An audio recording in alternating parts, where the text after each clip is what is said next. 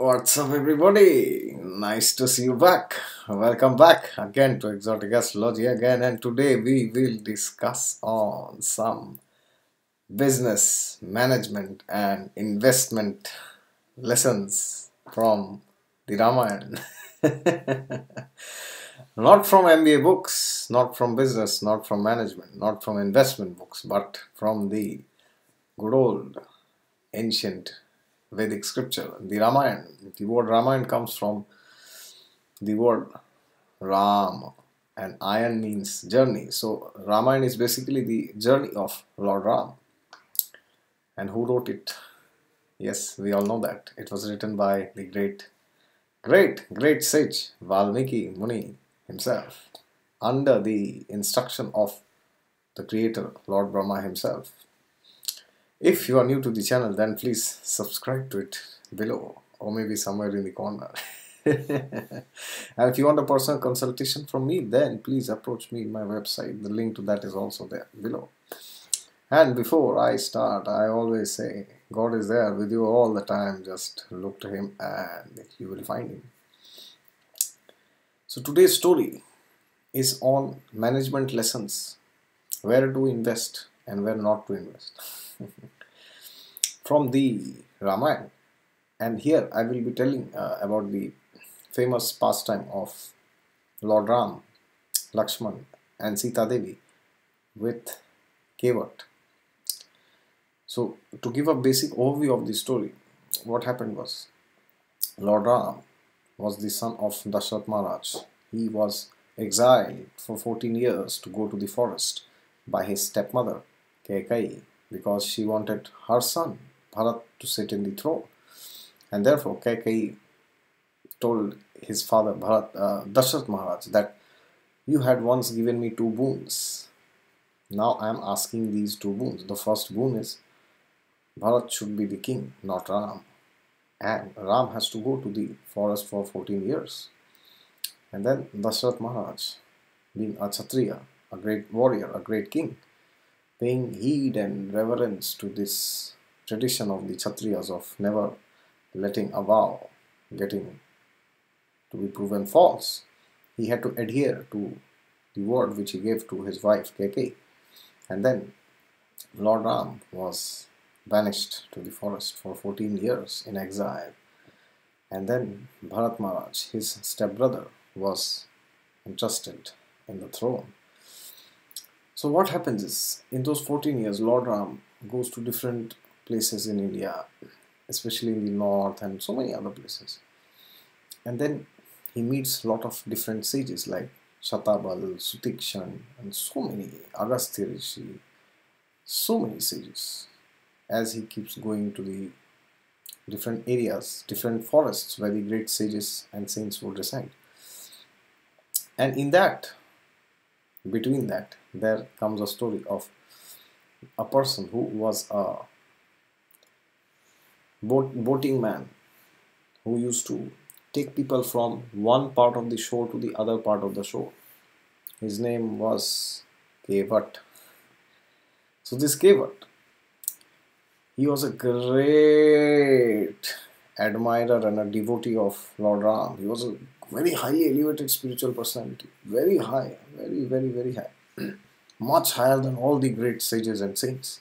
He always used to think of Lord Ram because he knew Lord Ram is none other than the Supreme Personality of Godhead himself, Vishnu himself.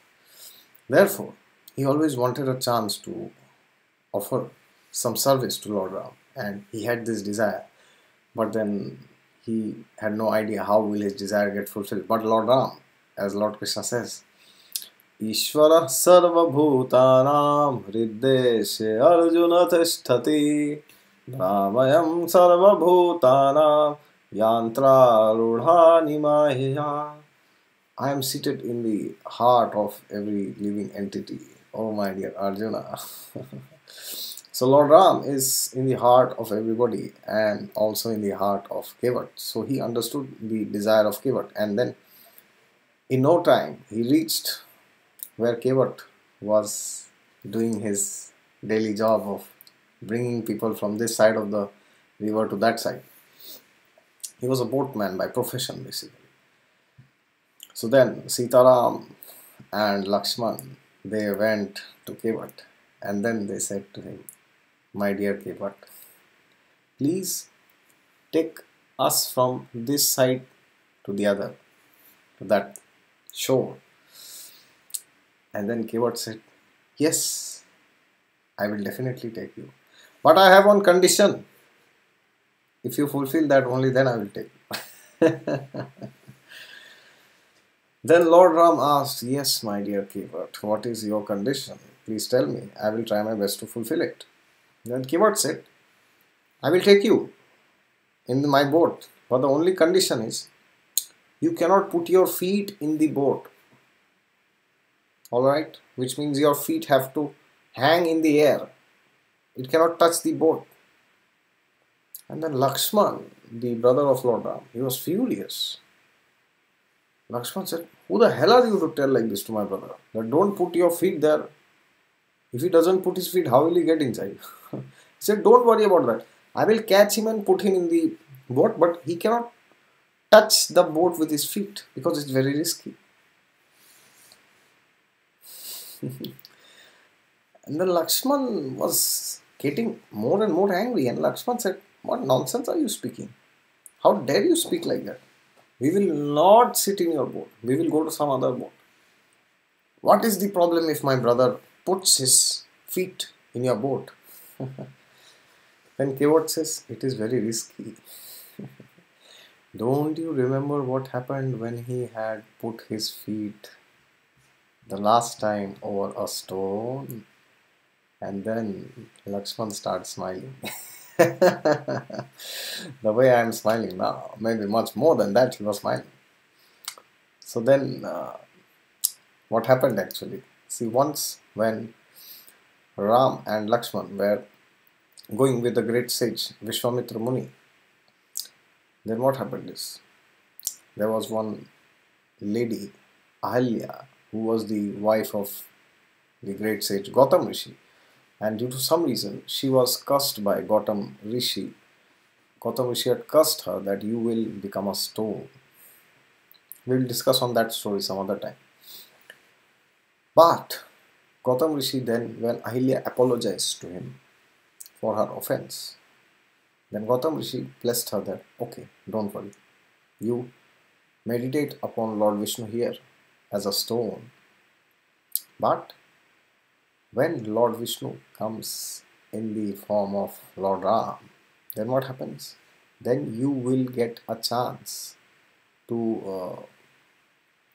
purify yourself, and then you will know who you are in reality." And that's what happened. And then when Lord Ram and Lakshman came with Vishwamitra Muni, he saw that there's this stone. And then Vishwamitra Muni told Lord Ram that, "Go and place your feet over this stone." And then when Lord Ram did that, what happened? That stone turned into Ahilya. And after that, she went back to the spiritual world. She was delivered. Because the whole time when she was in that stone, she was only thinking of God all the time. And by that, she was delivered. There you see. So that's what Kevat said, that it is very risky to let you put your feet in my boat, because I don't know who this boat will turn into. Indirectly, he was telling that your feet are so great that even if you touch it, somebody appears from there. So I cannot take the risk, because if that happens in mid of the river, somebody will appear and we will all sink down. We will all die. And then he said, "Yes." Then Lord Ram said, "Okay, I agree to your condition." And then they boarded him along with Sita Devi and Lakshman. And then they started going. And then they reached the end of the shore. And then Lord Ram asked, "What should I give you? You have done service to me. I must give you something." And then Kevat said, No, no, no, no, no, no, no. I don't need anything. Anyways, our profession is the same, so we will not accept. I will not accept anything from you. When Lakshman heard this, he took out his sword and he was ready to chop off the head of this Kevat. And then Lord Ram said to him, "Hold on, Lakshman, hold on, hold on. Don't get angry." Lakshman said, "How dare you call? Don't you know who he is? He's Lord Ram. He's the Prince of Ayodhya, and you're simply a boatman. You think that you both have the same profession? Is there any comparison? How can even there be comparison? Where he is and where are you? How dare you speak like this? Your life will not be spared today. Today you shall meet death," Lakshman said. "I do not care whoever says what. Today I will take my sword and I will rip your head apart for saying this." And Lord Ram said, "Calm down, peaceful." And then Kevat said, "Obviously, I'm right. Of course, we have the same profession. Because what is my profession? My profession is to make people cross the river of water from one side to the other. And what is your profession? Your profession is to make a living entity cross the ocean of material existence, the Bhav Sagar. So that therefore you are also a boatman." And therefore we have the same profession. There you see. But now the question is, where is the MBA lesson here? The lesson is coming now. Then Kevat said, "I am a very clever businessman. I'm a very shrewd businessman. I'm very intelligent. Therefore, I know where to invest and where not to invest." Because a intelligent, a shrewd, a cunning businessman will only invest where he is having the confidence that I will get the maximum returns. Otherwise, he or she will not invest it. Yes, because he might lose money. But Kevat said, "I am very intelligent. I am the best businessman out here. So I know where to invest. So I will only invest in you, my dear Lord Ram, because I know that is the only place where I will get the maximum returns. I will not invest in a woman. I will not invest in a man. I will not invest in my child. I will not invest that much in anybody. That amount which I will invest in you. I will invest in everybody, but my maximum investment will go towards you only." And then Lord Ram smiled and Lord Ram blessed him. And Kevat attained the perfection of human life. He attained full spiritual perfection, although he was already spiritually perfect. So there you go, the MBA lesson from the pastime of Ramayana. Which is the place that you are supposed to invest the most? That is Lord Ram himself, which means God is the person or the place where you are supposed to put maximum of your time, your energy, your investment, your efforts, which goes to tell us that God should be the number one priority of our lives, which goes to tell us that the most important things in our life should be dedicated to Him. For example, which is the most important time of the day? It's the morning, right? Because that time we are very positive and we are very much in that mood of doing certain things. So that is the time we should meditate. We should do spiritual practices. That is the time we should give to God. All right. That is what I wanted to say. And when you do that, you will get unlimited returns, because that is what is taught in the business school, right? Invest there where you get the maximum returns. And if you invest in other people, if you invest in a man or in a woman or in anybody, then you may get returns for some time, but everything will fall short very soon.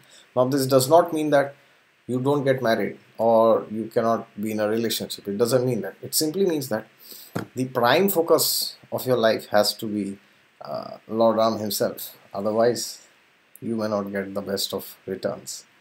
Alright, that is it from my side. If you are new to the channel, then please subscribe to it, and if you want a consultation, then approach me in my website below and mail me accordingly.